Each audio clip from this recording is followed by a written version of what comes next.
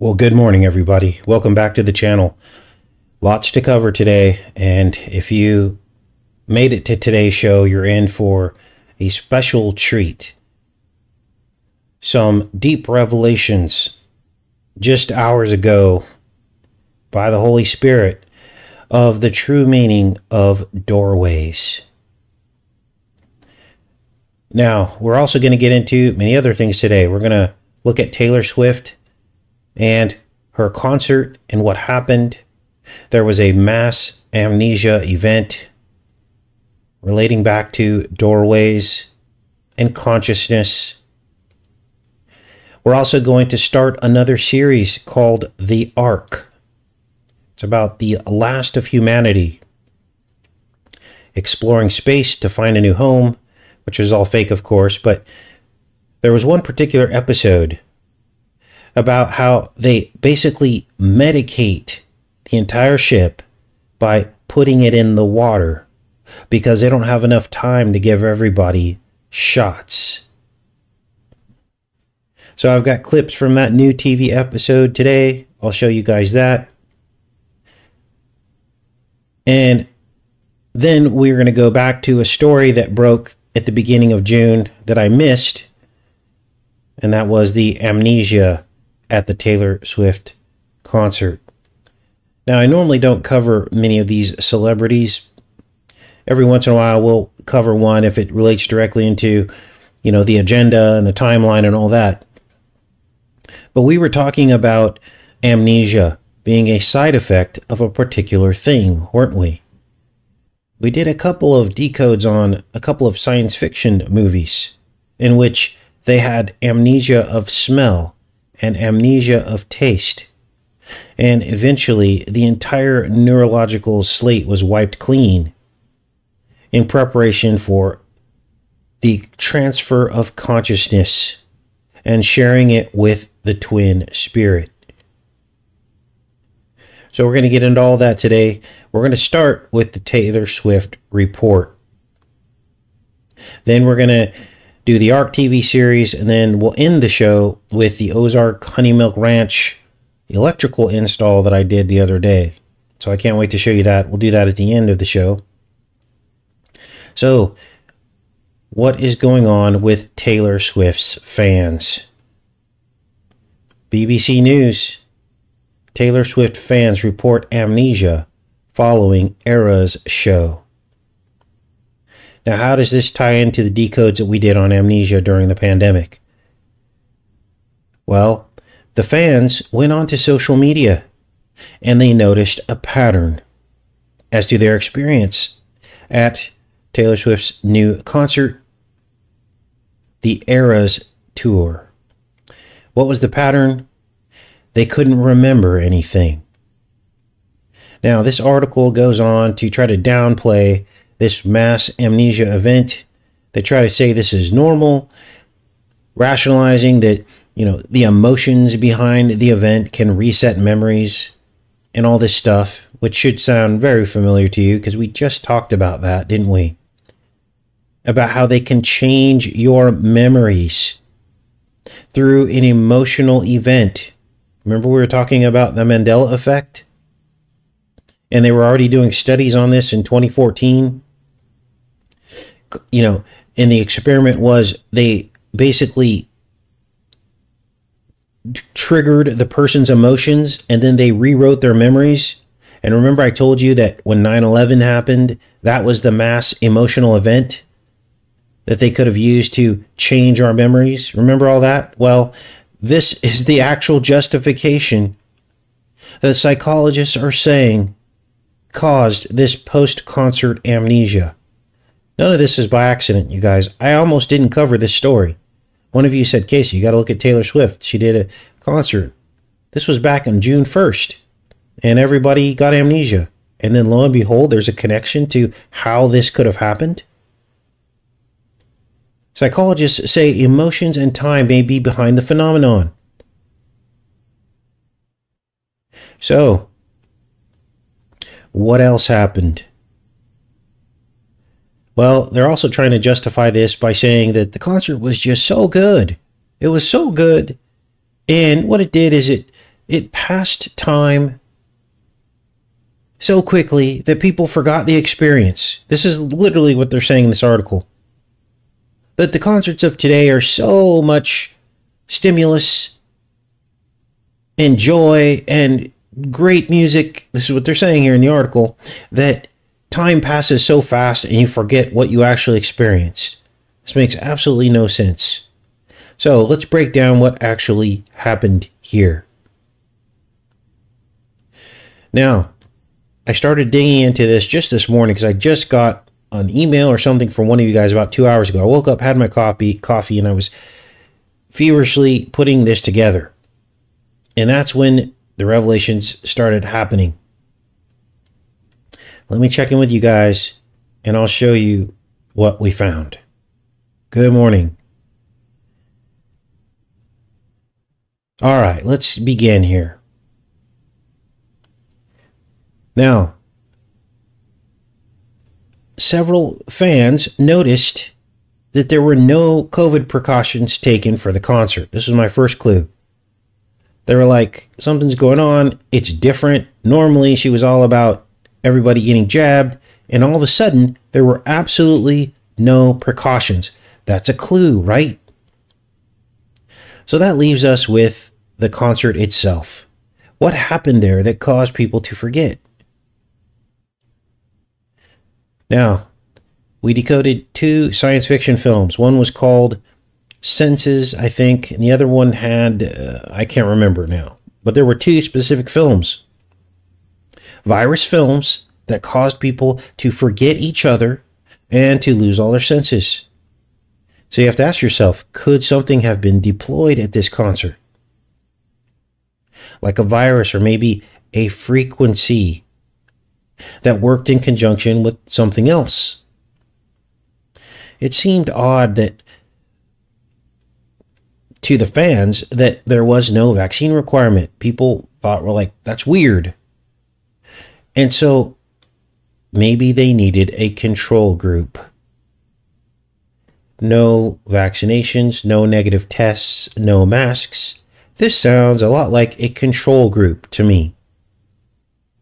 Some kind of experiment. And then there was the song set. Just so happens to be 44 songs long. That's half of 88, which is a portal number, isn't it? Now, the tour was even named after all of the eras, the time periods throughout her career that she produced music through. So, essentially, what she's doing here is taking you through portals of history and time, a journey through all her musical eras, and that's in her own words. Now, if you don't believe me about the 44 songs, understand that there were 4 times 4 dancers. There were 16 dancers. So there's your 88. We have 4 times 4 dancers, and we have 44 songs. This was a ritual concert series and tour. So the question becomes, with all of the most familiar songs of her career being performed, how is it that people forgot? Now, one of these songs, let's scroll down here, some of the images from the concert tour. I think it began in Arizona, I want to say. But look at this. And this was the thumbnail of the show today. Doorways. Look at all of the people in the doorways, in the portals. Kind of like the film Monsters, Inc., where the monsters came into our reality through the nightmares of children, through doorways. And then down here she says, it's been a long wait back to this moment, but karma is indeed a queen, and this was worth the wait. These were her words. So there's a new age component to this, isn't there? Now, The reason why this tour was notable was because there were a record number of costume changes as she pulled the audience through time. And this reminded me of something. It reminded me of Clark Kent changing into Superman by entering the phone booth portals. If you don't know about the phone booths and why they're portals, you got to go back and look at all of my phone booth videos. And how even the Twin Towers were created in the image of a phone booth or phone booths. This is all very real. Now, throughout these costume changes, she transformed many, many times, and then it hit me. Taylor Swift's costume changes are a metaphor for the demon spirit hopping into different host bodies, or the demon spirits manifesting themselves out of one host body. It's a persona. And concerts like this, something is happening here. It seems to program people to accept the demon that comes out in you. And the demons fill a person and they manifest one by one in the shape or form of the different costumes that the people wear. Now, we all know this. We've seen people do this. And we've talked about this over the years, haven't we? We've talked about how the elite controllers create personas that then possess all of us into acting a certain way. And when you put on those clothes, when you put on that costume, then the demon comes out. Now, what am I talking about? Well, even trends, personas, you guys know what it is. The sports persona, the people that walk around with jerseys for their team. We also have the girls' night out persona. Dress a certain way, heavy makeup, eyeshadow, look like a completely different person.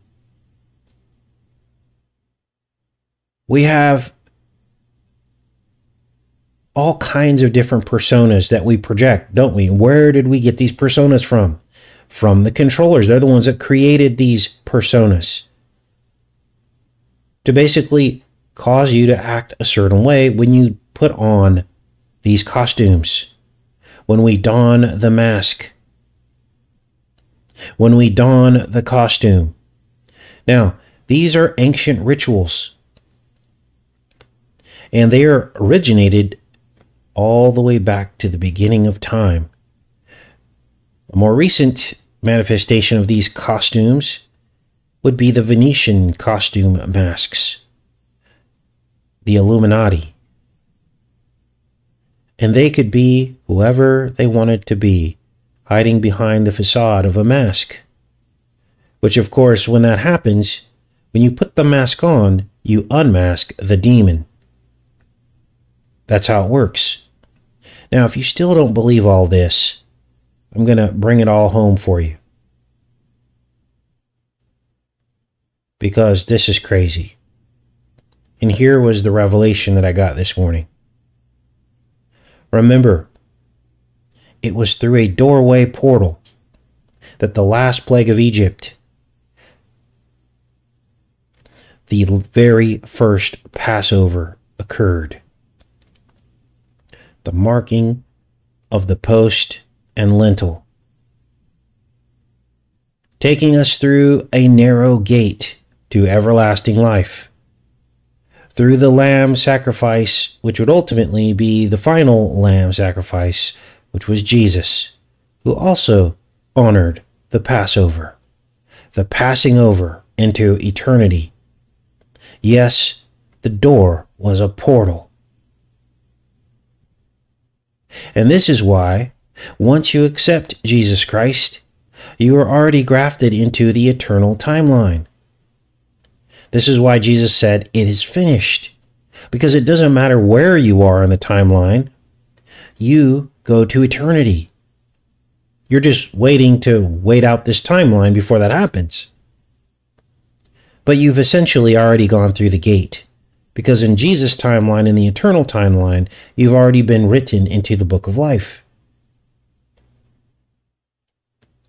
This was the revelation I had this morning. This is a gate through Jesus' sacrifice. There's only one way to the Father, and that is through the Son. What a gift that is. So, what is the enemy's alternate version of this? Well, it would be a wide gate. Right? A legion of demons using doorways to go into your soul. A legion of doorways to go into your soul. Through the timeline. And this is how demons made it down to the last days. They jumped from body to body to body, through the doorways, through the personas, down into the last days. I told you guys this was going to be a powerful show today.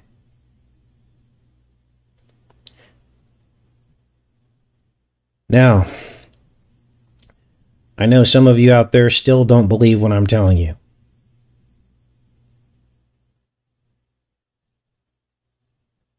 But understand this. With the Most High, the punishment always fits the crime. Remember the 10 plagues? Well, the Most High took the Pharaoh through a series of punishments during each of the 10 plagues. And that related directly back to their own pagan practices. You see, the Egyptians were the first ones to start working on consciousness transfer or demonic possession, but it's consciousness transfer is what they're calling it now. And why were the Egyptians working on this? Because they wanted to reanimate in the end times. This is why they preserved the black goo in the canopic jars to reanimate, make a clone of themselves, and then repossess it. Consciousness transfer. And that, what I just described to you, is the opposite of being filled with the Holy Spirit. And this is why Jesus said, the eye is the lamp of the body, and either it's full of light or it's full of darkness. You can't have both inhabiting the lamp. You're either filled with the Holy Spirit or you're filled with the dark spirit. Now, the last plague was the doorway to salvation, wasn't it?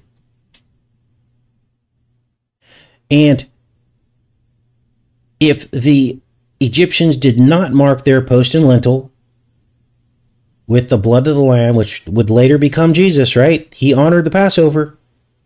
And then he became the sacrificial lamb to end all sacrifice, right? So we could all go through the door. So how did the punishment fit the crime? Because the Egyptian firstborn were all killed. Just like God gave his firstborn, his only begotten Son, to save us all. The Pharaoh's firstborns were sacrificed because they did not put the blood of the lamb on the post and lintel. So how did the punishment fit the crime? I'm going to show you right now. Because the Egyptians were making false doors to other realities and consciousness. Let's read. The false doors of Egyptian tombs, a threshold between the worlds of the living and the dead. Now, there are some pictures of these false doors. Can you see the juxtaposition now? Can you see the dichotomy? Can you see the good versus the evil yet? The doorway, the narrow gate to Jesus Christ, and the wide gate to the multiple demons, the multiple doorways that come into you and possess you. Are you starting to see it? And if you are, then you need to accept Jesus Christ. Look at this false door. It is doors within doors. It's the scare floor. It's exactly what you're looking at here.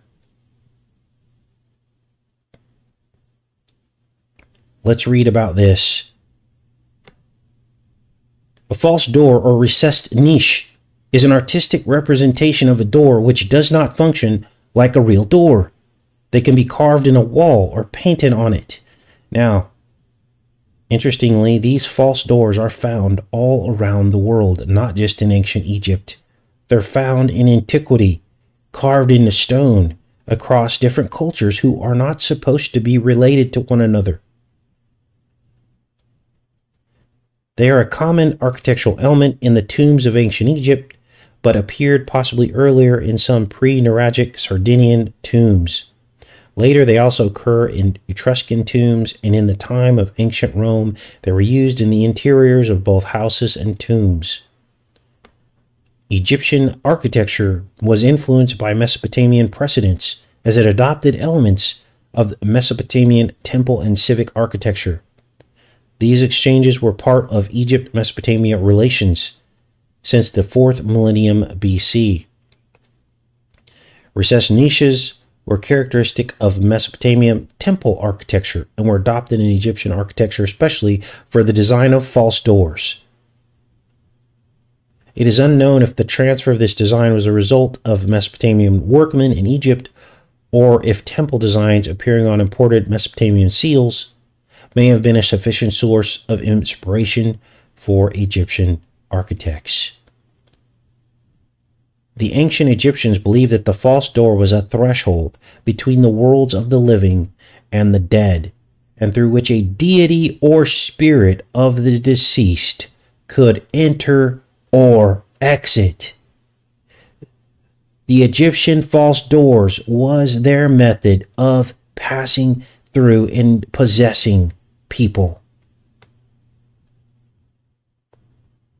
The false door was usually the focus of a tomb's offering chapel, where family members could place offerings for the deceased on a special offering slab placed in front of the door. So this was like their form of sacrifice, right? This is the false sacrifice, placing offerings in front of the door. So God came with his version. Most false doors are found on the west wall of a funerary chapel or offering chamber because the ancient Egyptians associated the west with the land of the dead. In many mastabas, both husband and the wife buried within have their own false door. Look at these things. Structure. A false door usually is carved from a single block of stone or plank of wood, and it was not meant to function as a normal door. Located in the center of the door is a flat panel or niche, around which several pairs of doors, door jambs, are arranged. Some convey the illusion of depth in a series of frames, a foyer or a passageway, a semi-cylindrical drum carved directly above the central panel was used in imitation of the reed mat that was used to close real doors. So as you can see, these were concentric doors. It almost looked like some kind of optical illusion or a mirror, standing in a mirror with a mirror behind you and seeing into infinity. This is what these doors look like. The door is framed with a series of moldings and lintels as well, and an offering scene depicting the deceased in front of a table of offerings, usually is carved above the center of the door. A table of offerings, like the Last Supper. Do you see how the enemy has a counterfeit for everything that God does that is good? Sometimes the owners of the tomb had statues carved in their image, placed into the central niche of the false door. So that would be a false idol, right? So I'll put a link to this, but I think we just busted this one wide open. Well, we didn't do it. This is a Holy Spirit inspiration. Never ever take credit for the things that God reveals to you. Unbelievable. Now there's a Wikipedia article on this as well. A false door or recessed niche. Artistic representation of a door which does not function like a real door. And it goes into this all about ancient Egypt and confirms everything I just showed you. Now, I could not believe it when this was revealed to me this morning. But this is exactly what happened at this concert. So these amnesia concerts are shaping up to be some kind of mass possession ritual event. Very weird. Now, before we get into this series called The Ark, interesting, right? Interesting how God reveals these things and they all connect together, because the Ark was like the Ark of the Covenant directly after the Exodus out of Egypt. So we're going to be covering the new sci-fi series called The Ark. And it too contains a lot of stuff that confirms what we've covered in the past that is now catching up with our current timeline. Remember, we look in hindsight, we find things that relate directly to the current timeline. Things are happening right now. And this proves that all of this has been orchestrated. Now, if I were to recommend this series, I would definitely recommend it. It falls at about a 7 out of 10 production value compared. Well, it's got good, special effects and everything. It's decent, I guess. But there's so much disclosure in this is why it gets a 7. Now, just to give you, baseline, I would give a TV series like Battlestar Galactica, the remake, I would give that about a 9. So this series, The Ark, is about a 7. It's not great, but it discloses a lot of stuff. Now, each one of these episodes has its own premise. As this crew awakens in mid-space, they're in cryosleep, and they wake up and they realize that the ship has been struck by something, and their entire leadership was killed. And so they have to scramble to figure everything out. And then it's revealed in this episode that I'm going to show you next that this leader who assumes the leadership after the whole leadership is killed, she's actually a clone. Now, the clone discovery happens after the crew is infected by some bad comet water. They literally come in contact with a comet. They need water. They hook up to this comet. They get the water, and then they all get infected with these weird hallucinations. They all start hallucinating. People that their loved ones, people that are already dead. It's like they're seeing ghosts. But this leader here, she's immune because she's a clone. And she has special blood. Now, this is all probably sounding familiar because many of you will remember the TV series that I decoded called Archive 81. Can't remember if that was a TV series or a movie. But that was all about a comet that caused a plague. It caused a plague and a mold apocalypse here on Earth. There was a portal that was opened in that movie, Archive 81. We have the decode right here on the channel. And we realized a very long time ago that there was something different about comets. And we looked back through history and we found ancient writings of mass plagues that would happen during these close approaches of comets. Many of you will remember all the discussions we had just after this channel began, back 9 years ago, in 2013. There it is right there. We were warning about a plague. Why? There were several comets that came through right around this time. Comet Ison, Comet Negra was one that caused a plague 666 years ago, before 2013. Back in 1347. And we were looking at this. We found these ancient writings. I'll play a little clip of this. This was 2013, you guys. Stars, and I want to give a thank you to Wildar Hody, YouTuber that brought this to my attention. You guys, this is a comet that came through in 1347, exactly 666 years to the day in a few months. I'm just going to read this. This is a history textbook. Now, the people in this historical record said that as the comet approached, a plague happened. And they go on to describe that. I'll put a link to this video in the pinned comment. Now, back then, the pandemic scare was Ebola. But we were on the trail back then exposing this, and we knew that Ebola was not the end of it.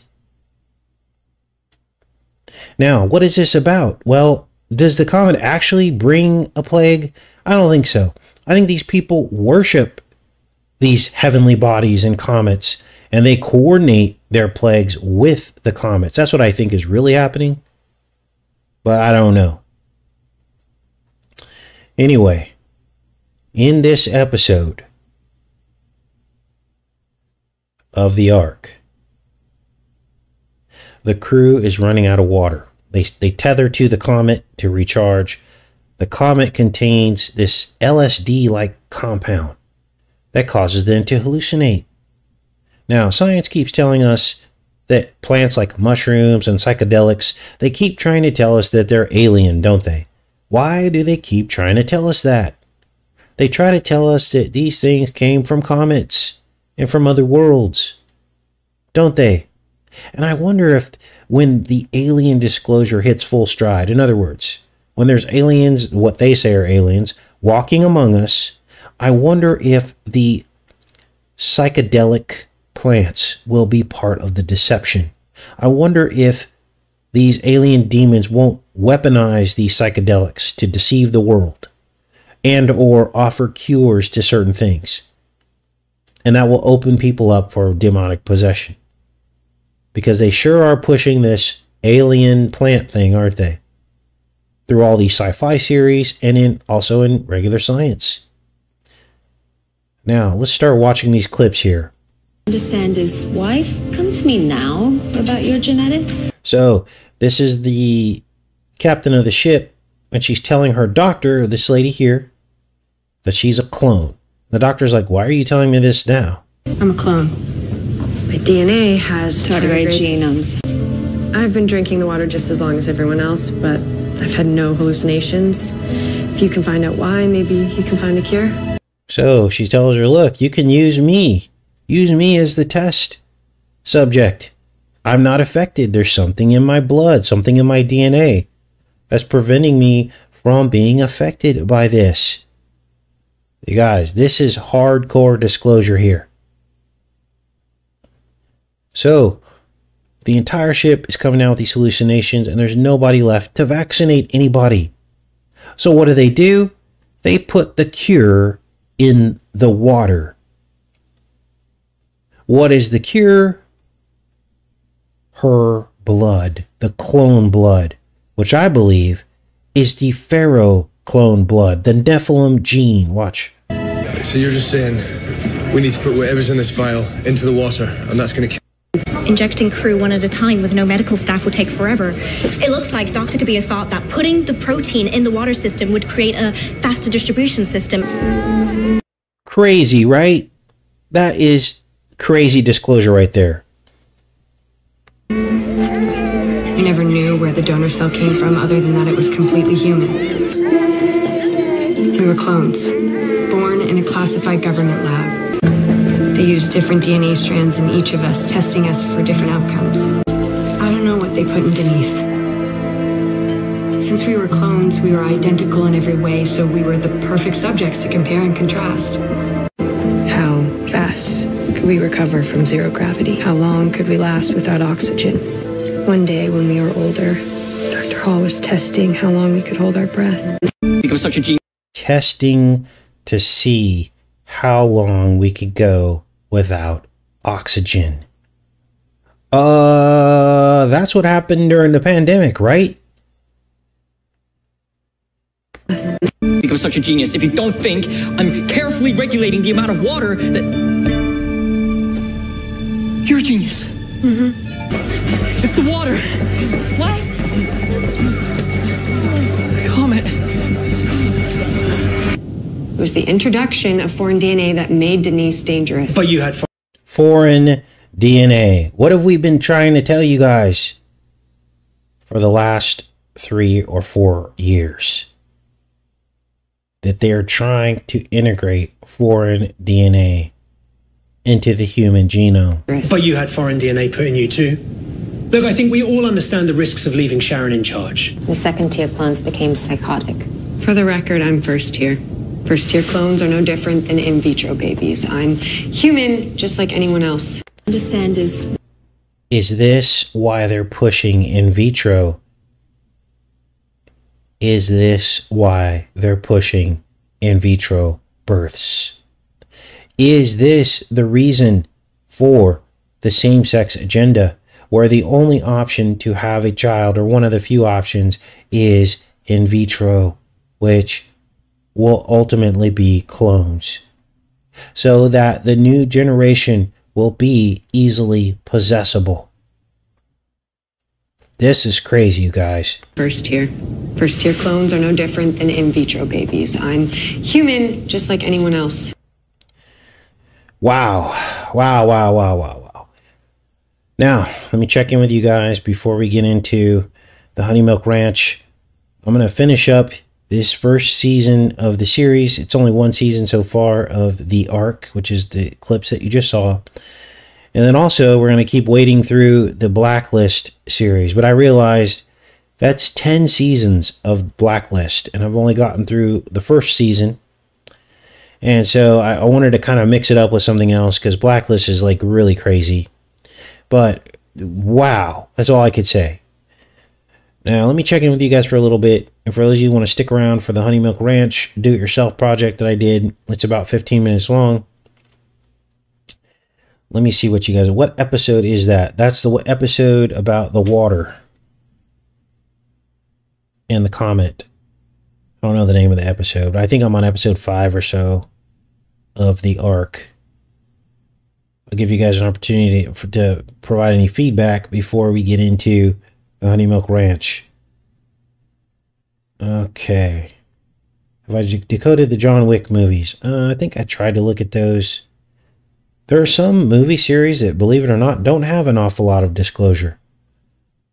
And I'm not a big Keanu Reeves fan. The Matrix and all that was good, but I'm not a fan of the John Wick series. So, all right. Yes, as in the days of Noah shall be in the last days. This is how we know all this is going to happen again. Nothing new under the sun. Nothing new under the sun. All right, well, let's get into the Honey Milk Ranch. I want to end on a positive note. Here we go.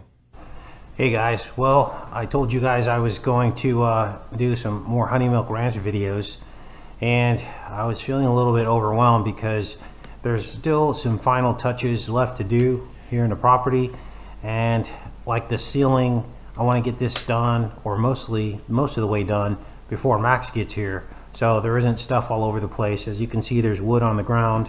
There's wood everywhere that needs to go up in the ceiling. So I've got my friend Scott coming. He's going to help me get this ceiling up. But before we do, I need to get these electrical panels in here. Now I got these lights here. I want to show you guys my lights. These are on Amazon for super cheap, and they're dimmable, And you definitely want to make sure to pick the correct brightness, because if you... Now, these are LED lights, and I know a lot of people aren't into LED lights, so do not buy these if you're not into LED lights. But I'm sure there are other alternatives. You know, we're moving toward an LED future. They're making incandescent bulbs obsolete. So when you're building a house, I didn't want to keep hanging on to the old technology and then have to rewire the house and spend thousands and thousands of dollars to do that. So some of this stuff is just going to happen, and there's very little we can do to kind of fight it. Now, I know that Ben's family, his wife, does not like LED lights. He's awake too. And so she's not a fan of the LED. They're going to hold on as long as they possibly can. But understand the beast agenda is taking you down their set path. And when it comes to consumerism, there isn't much we can do when it comes to stuff like this. I mean, unless I want to go buy candlelight, and I don't want to go that extreme, okay? But I'm just disclosing that to you so that you don't buy these and go, oh, Casey told me to buy LED lights. No, I'm not telling you to buy LED lights, okay? If you go way too bright, it's going to look like a hospital. And if you go way down to the yellow spectrum, it's going to look like an old, old gross 1980s, you know, disco floor or something. I don't know.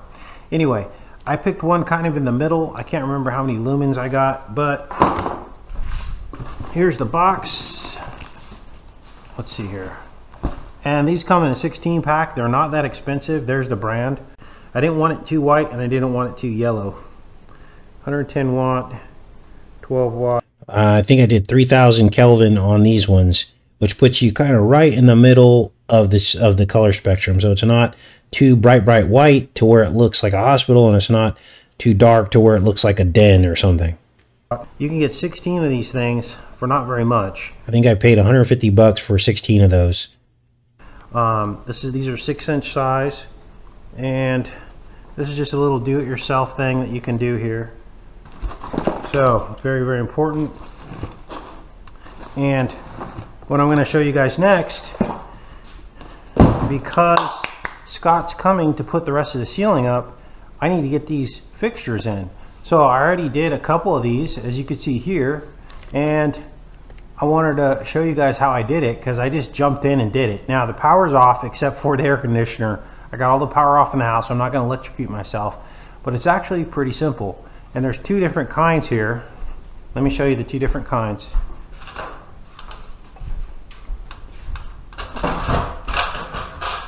This is just a straight switch. Let's get a little closer. This is...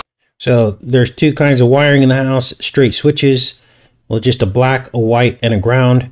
But then on the dimmable ones that are all connected, those ones have 2 white, 2 black, and 1 ground.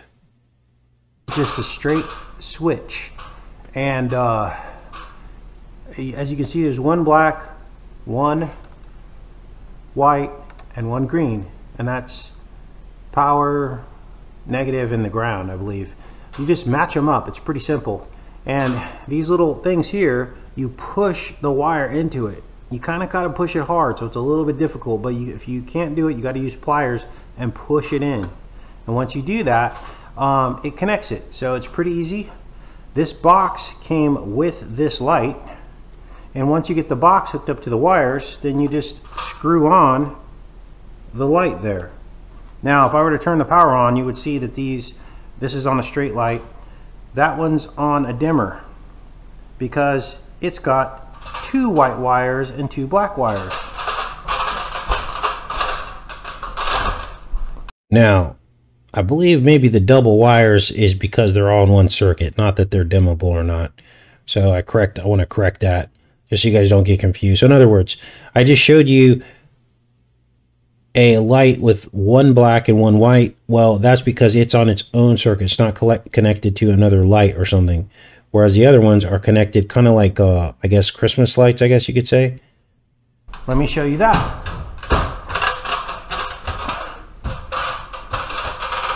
Two white wires and 2 black wires. See that?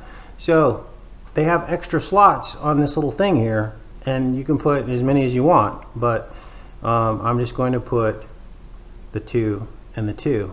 So it's pretty simple. When I first looked at it, it looked really confusing, But once you see that really you're just matching up colors, then it's super, super easy. And I'm like, you know what? I can save myself probably, this would have been a day's work for my contractor, which would have cost me like $300 or $400. So I'm gonna do it myself, and I just saved myself $300 or $400. He might have got it done a little bit quicker than that. But I'm gonna do one with you guys together so you can see how this works. These are the tools you need, just this. You can actually use pliers that are specific for electrical, but these work just fine. They have a wire cutter on them, and they can also grab the wire. So here we go. I'm gonna do this one real time for you guys. You can see it takes about 5 minutes per. As long as you take your time, you'll be good. I got a gnat here. Come on, gnat. Why are you up here? You're all up in my grill. Okay, so first you take these off. It's like he knows I'm filming. Oh, geez, they're so annoying. I don't know if you guys know, but it's gnat season right now. Gnats advance. So you pull all the wires off, then you got to unscrew them or untwist them. Let's do this real time for you guys. Now I've done, like I said, 5 or 6 of these so far, so it goes a little bit faster. Move it out to the side. Now I ain't no electrician, but this is easy, you guys. If you got some pliers and some time and you want to save yourself, you know, an electrician might even charge a little bit more than this to do this. Maybe, you know, $600 to come out. Get the wires off of there, and then you got to straighten them out, because they only go in these pegs when you have them straightened out. If you don't have them straightened out, it's not going to work. Then you want to clip it to about, gosh, I guess that's 3/4 of an inch. About there. There we go. Straighten out the white one. Just real time for you guys. No editing required, because it's about that simple. Clip off the end there.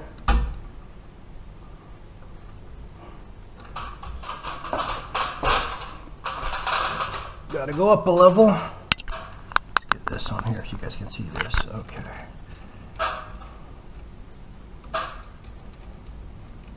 Get that going there. Just get it nice and straightened out. Clip the end off. You don't want too much of that wire exposed. You want just enough to feed into this little box. You'll see in a second when I pull this out. That one's a little bit long. Okay, so that's what you want there. You want that. He's nice and straight. Now here's the box. Open the box, pull these wires out, and see the colors just match up, except for the green, but that's the obvious. So here's the black. Let's start there. For some reason the black's always where I've been starting. Here's a little trick. When you put it in here, go for the one next to the existing wire and you give it a little bit of a twist. For some reason it goes in easier, and once it goes in, you'll see the wire right there pushing against the glass. That means you got it all the way in. The first couple ones I didn't push hard enough. I think I was afraid, and I'm not sure if I had it in. Then I usually go to this outside one just because it gives you more room to work. Twist and a push, and you see it's in there. Boom. Enter the stars electrician. Here we go with the white. Put twist. Boom. Next one. Now obviously I would never attempt to rewire an entire house or anything like that. I'm not saying that you should try anything like that, but stuff like this, when your electrician's on to other jobs, or they're busy, or they give you some astronomical price, because what's happening now is a lot of these electricians are charging astronomical prices because they've got so much work that they can charge whatever they want now. So there's the finished product. I know I didn't go through the side here because I don't need to. All this is going to be pushed up behind the tongue and groove. The only thing you're going to see is the hole and this white wire hanging out with a light on it, which will be pushed up into the hole. It has clips. So what else? Oh, you need yourself one of these to drill through the wood.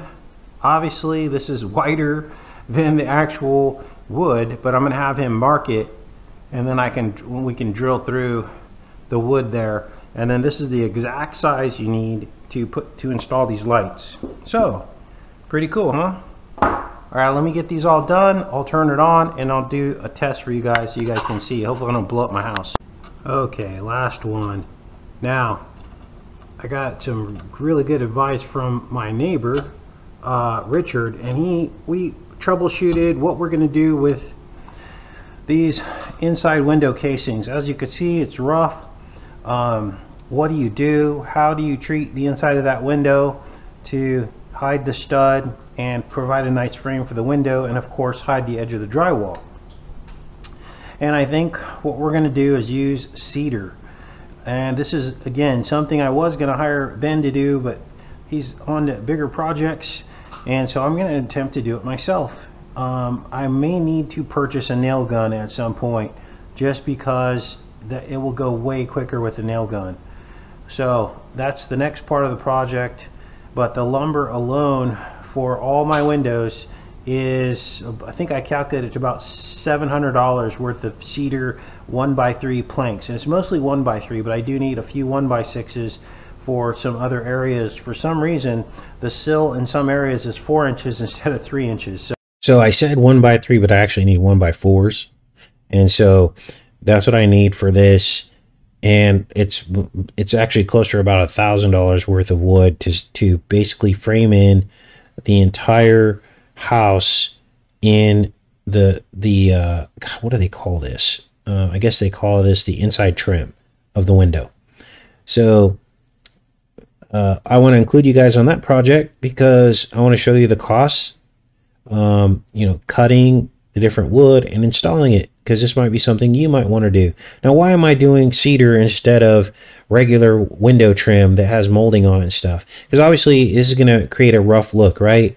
Because it's just going to be cedar. Now, the cedar planks come with one side finished and one side rough. So I'll probably use the finished side for this. So it'll look decent. But the reason why I'm using cedar is because I don't want to paint a bunch of trim. I just want it to be natural. I want the natural cedar to have the look to it. And I also want it to keep the bugs out, because bugs don't particularly want to eat cedar. Okay, and so you're not going to get termites trying to eat the cedar to get in. So there's multiple reasons for it, and also it's something pretty simple that I can do probably, but I'll have to get a nail gun. So I'm just giving you some general cost estimates if this is something you are considering wanting to do. Just keep listening here. So that's kind of the update on what's going to happen with the window trim. That might be something that's probably not going to be done before Max gets here, and that's okay. You know, I just wanted to, before his room, you know, fills up with stuff, get his room completely done. It's mostly done. I've got his blackout curtains in there, which he loves, because when he goes online, everybody uses blackout curtains now. So but I love him, and I want to make this comfortable for him without a bunch of stress, so that he can figure out what he's going to do moving forward as a young man. I remember being his age, and already at 24 years old I had my daughter, and gosh, I had my first job already. I was out of college and was raising a family, and my ex-wife was a stay-at-home mom. So that was my path and my journey. But in today's day and age, you know, everything's weird now. You know, like, people aren't getting married. People are less dependable now. There's a lot of stuff going on, and you know, a lot of people don't want the commitment. And it's hard because everyone's online now, and so everyone's kind of doing their own thing, you know, and it just makes it harder to connect with people.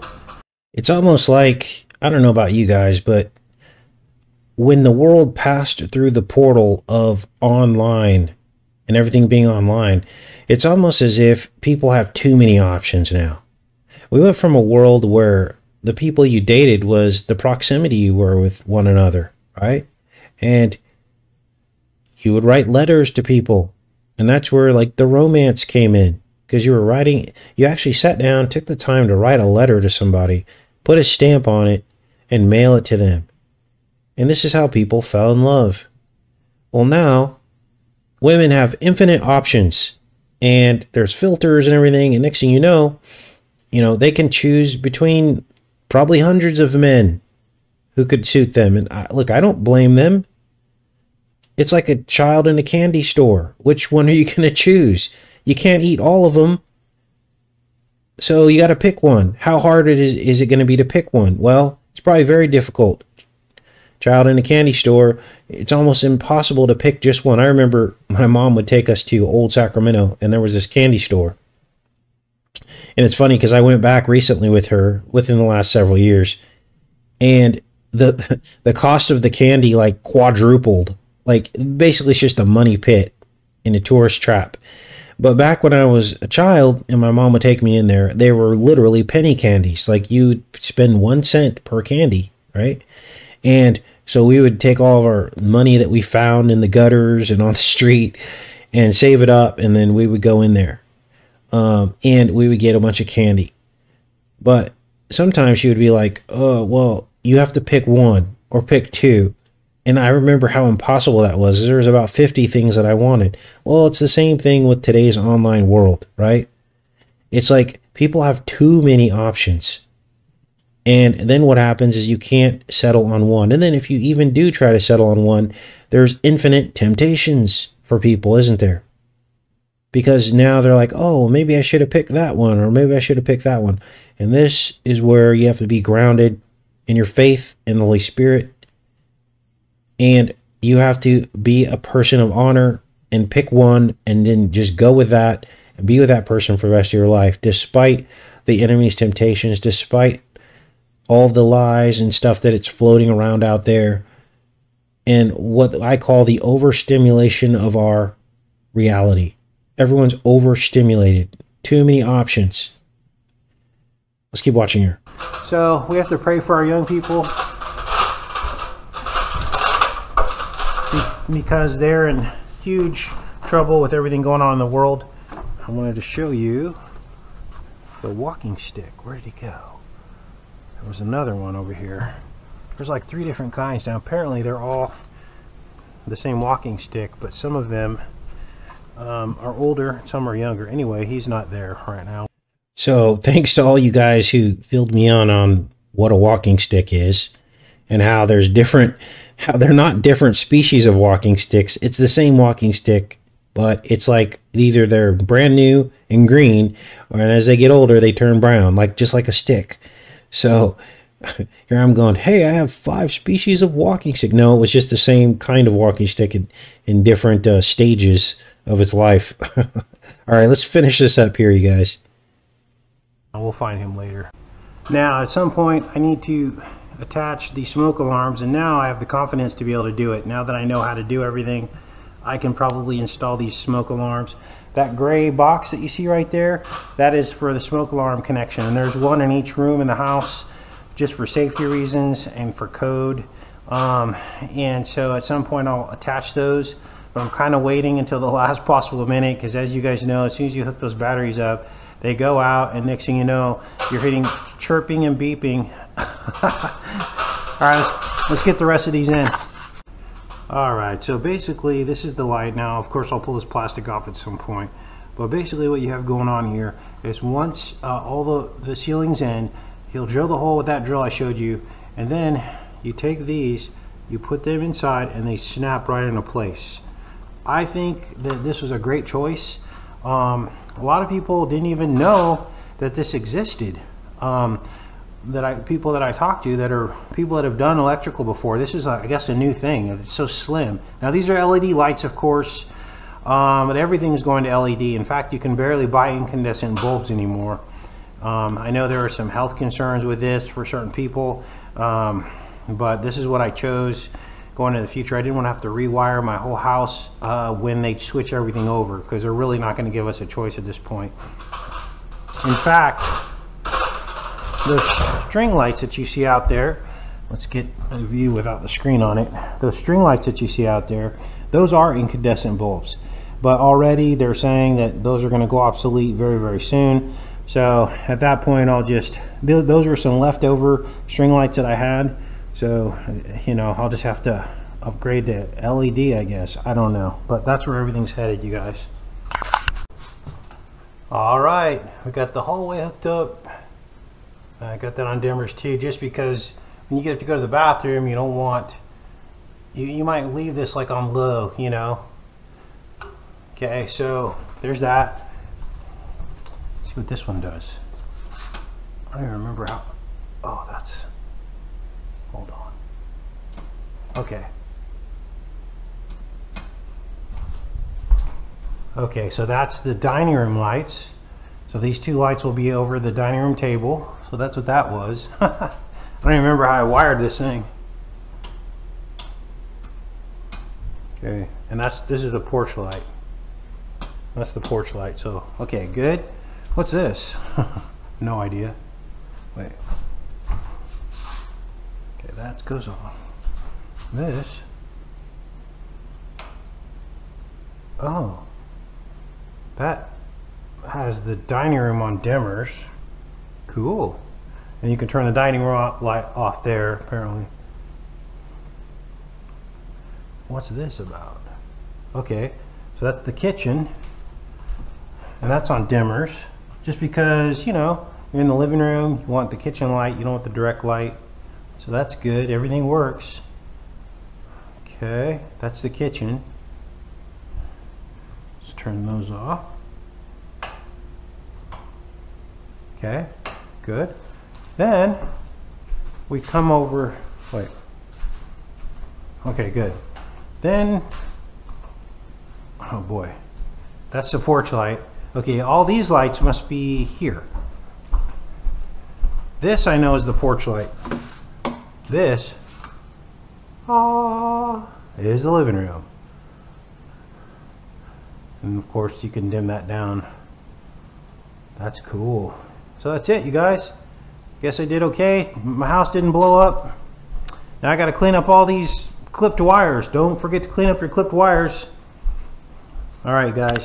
Take care and be safe. So that's a 16 by 50 space that you saw there. But the last part of that space is Max's bedroom. So the kitchen and the living room and the dining room, that all fits into the majority of that space. And the Max's is the last like 8 feet or 10 feet is the size of his room back there in the corner. But yeah, I'm pleased with the way everything turned out. The electrician did a great job, so I just basically was playing cleanup there. So I wanted to make sure that you guys got to see that. And what else was I going to tell you? All right. I can't remember what I was just going to say. I was going to tell you guys something about what I just did so that you could, in case you had any questions or anything. Anyway, fun project. Things are getting close to getting done. So, all right, let's see what you guys are up to. Hang out for a little bit longer. You guys got to get to your day and everything. Appreciate you guys tuning in. All right.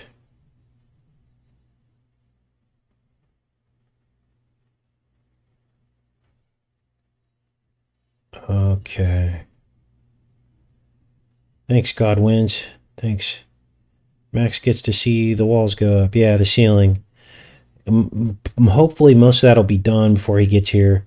Just get that wood out of the way. Oh, that's what I was going to tell you guys.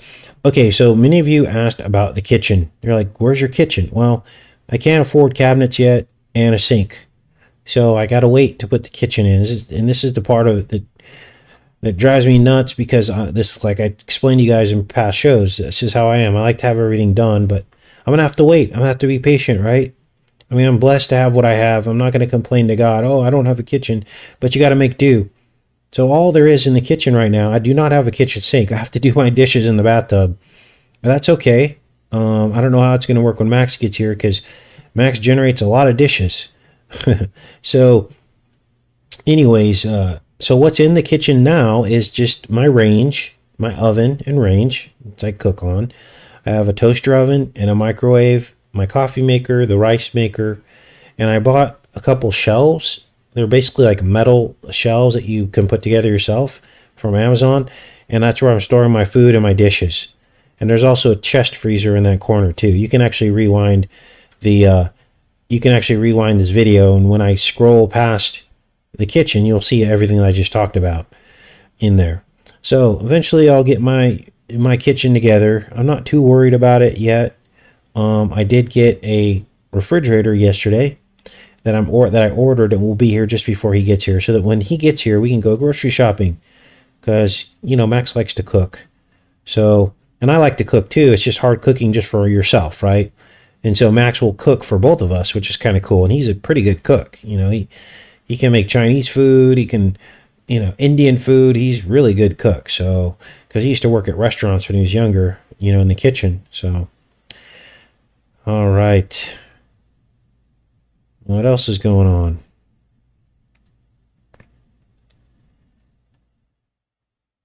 Yeah, I'm not going to do a dishwasher. Just never have been a dishwasher fan. Some people swear on them, but it's just more stuff to break, more stuff to spend money on. I'm just kind of a basics kind of person. If you haven't been able to tell by looking at the inside of my place, I don't like all the bells and whistles. I just like the basics because it's easy to fix. Get a collapsible camping sink and a bucket. Oh, that's a great idea, Tonette. Thank you. That way I don't have to do dishes in the bathtub. Yeah, that's a great idea. And just like, but then you need a water source, so for me, I need running water to actually do, to actually wash dishes. Brandon said, thoughts on the sub? Yeah, we talked about that yesterday in yesterday's show, Brandon. So yeah, we were on that pretty quick.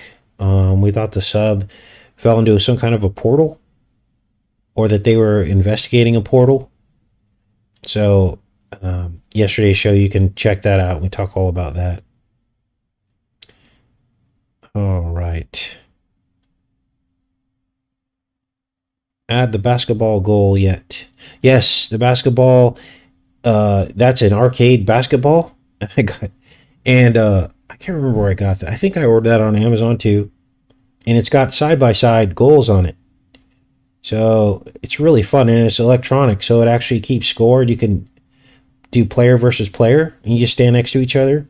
And when you shoot the balls come back to you because it's on like a slide. So the balls slide right back to you down into the front, and then you just keep shooting and shooting. It's really fun.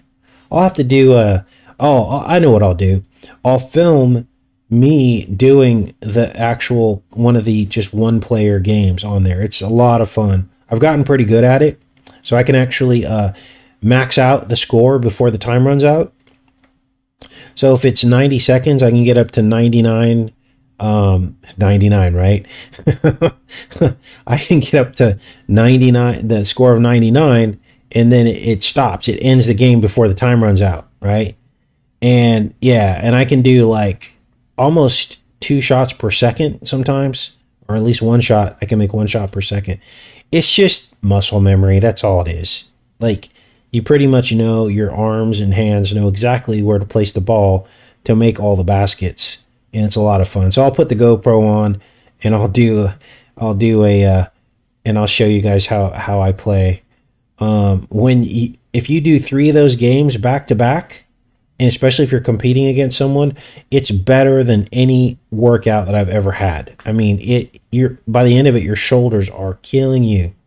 So a lot of good, fun exercise, a little bit of competition. So, yeah. Now, what are you guys' thoughts on relationships and stuff that I said a little bit earlier? For those of you that stuck around, do you guys think that it changed everything when the world went online? Did it affect relationships in a negative way? I really feel like it did. And I remember after my second divorce, and I was trying to date, and that's when I first started seeing this. This was all the way back in 2013, 2014, when I started trying to date online, and I was like, this is impossible. Like, I'm not finding people that are comparable to me. Like, I'm always finding people that are just not even close to you know, and not that that matters, but it's like I was just bottom of the barrel dating. It was crazy, and it got depressing. Like it was all like I would find myself compromising, and I'm not a picky person. I just wanted someone that wasn't on medications like I wasn't on medications, and maybe didn't smoke, you know, simple things, you know, and was at least self-sufficient. I didn't need anyone making as much money as I did, but at least they're, you know, you look at their life and they were able to hold down an apartment or something and had a decent job. And like, I just wasn't finding that at all. And then what I found were the women that I wanted to date, they were dating guys making 2 and 3 times as much money as they were. So it was almost like the whole process was skewed, and it was skewed against men is what I found. Like all the eligible women were going after guys making a lot more money, or guys that were running multiple businesses or owned multiple homes or whatever. And so it just was really weird for me. And it was really an upsetting process.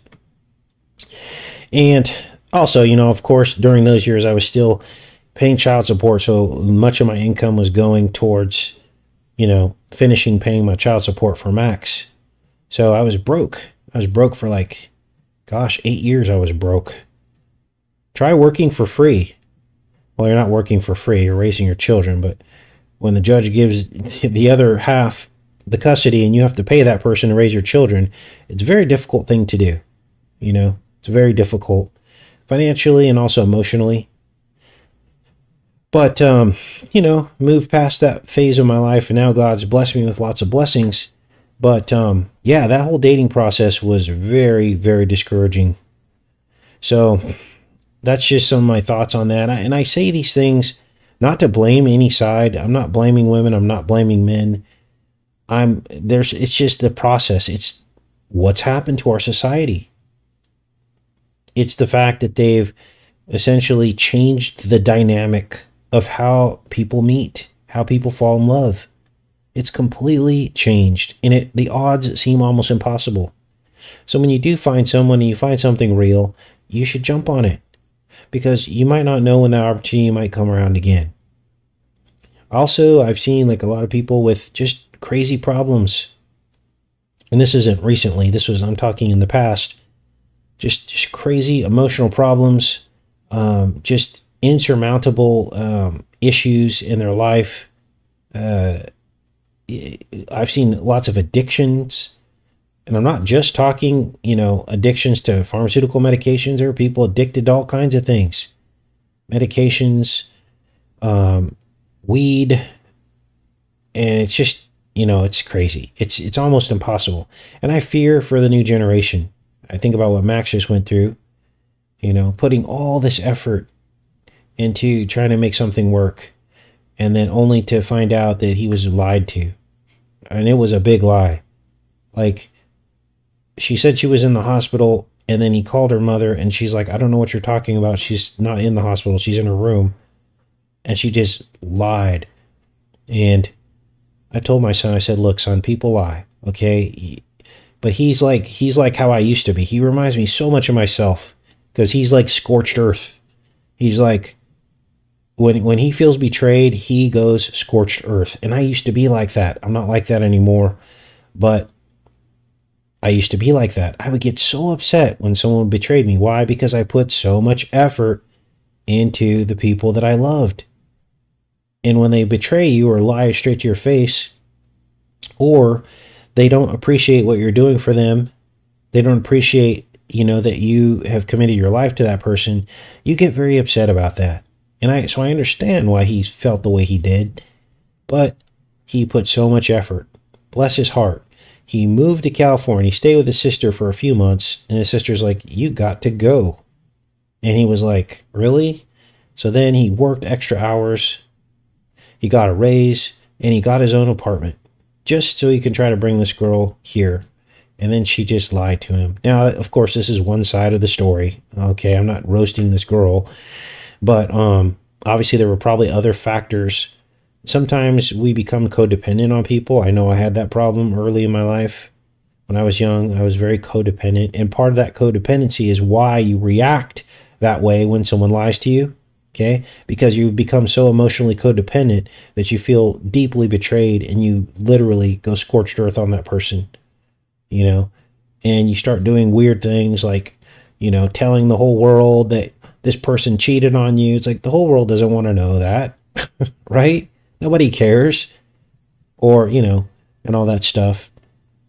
So this is what's been going on. Just a little bit inner workings of my experience, and I tell you these things to encourage both sides, and also to hold both sides accountable. Okay, because we need to talk about these things, right? I wish that you know, some of the churches that I went to would talk about more about these things and be honest and be raw about these things, right? Instead of covering everything up and making everything look like, oh, the Christian experience is just a Pollyanna experience. Well, it can only be that if these churches have real conversations about real stuff, like the internet dynamic and how that's changed relationships. Like pastors should be talking about this. They should be, the people in the church who have had long 40 and 50-year relationships should be the counselors for the younger people. That should be their job if they want to volunteer. Do one-on-one counseling with young people. And before you get married, you should be like counseling with these people for 6 months or so, every week, so they could go through all the scenarios and obstacles that they went through to be together as long as they were. That's what I needed when I was young. That would have maybe saved my marriages, right? So we don't have that kind of support for the young people. They're literally feeling in the dark. They have no idea what's going on. And my heart goes out to them. My heart goes out to them. So those are just some thoughts. My friend married a guy that claimed he was a bodybuilder and owned a successful gyms. He was nothing but a steroid addict. Oh, wow. So men lie too? Absolutely. You see that a lot. There are men that lie and pump themselves up about who they are, and then they're not anything like that in terms of what they've accomplished. But why do people keep falling for that? Shouldn't a man's value not be about how many muscles he has and how many gyms he owns? Shouldn't a man's value just be that he's kind and loving and not a narcissist? So it goes both ways. You know, men are criticized for going after women because they're attracted to them, but then women go after narcissists. So it goes both ways. Many, so much so that they've become disenfranchised from the whole process because they got burned by a couple of narcissist men who ruined their feeling of love and trust. So there's enough blame to go around to everybody. But I don't blame us, and I don't blame women. I blame the system and how it's set up and the portal that we went through. This whole online, get whatever you want by going online thing and having way too many choices and way too many options. That can become a problem. And so people cannot settle. They don't have the staying power. Now, it's a little bit different out here in the Ozarks. You know, I'm not going to say that nobody has a TV here and that, you know, but there are more people who have unplugged from all that out here than I've ever seen in my life. It's like living in the 1980s out here. It's literally like the 80s and 90s, how things used to be. You see the children playing in the street. You see all the things we used to do. It happens here. So, all right, you guys, enough of that. Hopefully this conversation helped everybody on some level, you know, to get through this. You know, not all women are bad. Not all men are bad. Okay. I feel like going in these last days, we're going to want to be paired up with our other half. You think you can make it alone? I know that many of you women out there have been through a lot of hard times. You've been used, abused, taken advantage of. But think of that as a learning experience. Now you know what to look for. Now you know what not to get. Now you know that it's not about, you know, a person like love bombing you, you know, and making you feel a certain way. That it's about what the constitution of that person is. What is their makeup? Do they put their money where their mouth is? Do they put their actions along with, who they say they are? Do they constantly talk about money and all the stuff they have? Or do they talk about what kind of person that they are? Or can you see what kind of person they are by their friends and the people around them? So these are just things to think about. These are the things that nobody ever told me. I had to figure all this stuff out at this time in my life. And so I just want to share that with you, because that's part of my job here, is to help counsel the body of Christ and help us to soften our hearts if need be. We don't want to walk around with hardened hearts and our hearts closed off to the possibilities of things. I've talked to several adult men, my age and younger, who I've met personally here, who come to visit from the channel, and they're single. And they're like, why am I still single? I'm a man of God. I love God. Where are all the eligible women? And I'm like, I don't know. I can't help you. And so, I'm like, well, I don't even know what to tell you, and I've met these people. They're very nice people, they're not ugly. They're fit. They have it together. They have decent jobs, but, for some reason the hearts are all closed off right now. So I don't know what that's about, but, it is what it is. And we'll get through it. But I'm telling you, as we go into these last days, we talked a little bit about this. What people are going to need is both halves, because each half is valuable. The women are the nurturers, the gardeners. They bring love into the relationship. The man is the head of the household. He is submitted to Christ. The wife is submitted to him. And the whole world goes round and round. That is the natural order of the way God set it up. That is the natural order. And so you got to ask yourself, why isn't that happening now in the body of Christ? Why are we so afraid? Why are we so afraid? And I've gone through the same process. I've been afraid too, and we need to change that, I think, because there are going to come times where, I'm out here and there's a lot of things I want to do, but I don't want to do them until I have my other half. When I have my other half, then I'll get into some of these other projects. This is something I want to do with my other half. I don't want to claim or believe that I can make it through alone, when that's not the natural order that God put us here for, right? So those are just some thoughts, you guys. I love each and every one of you. If something I said today gets through, I really hope it does. Give your life to Jesus Christ. Of course, I think I've shown you guys enough proof in the beginning of this show with the decodes about doorways and Christ's sacrifice to really prove that he is who he says he is. And most of you here are saved, but I know there are a lot of people that watch this channel who are not saved yet, or who are more edged toward the new age. And maybe you can swing the pendulum back this way and finally submit to Jesus, because this is it. We're getting into the last days. I love you guys, and I hope you guys have a great rest of your day. Take care and be safe, everybody.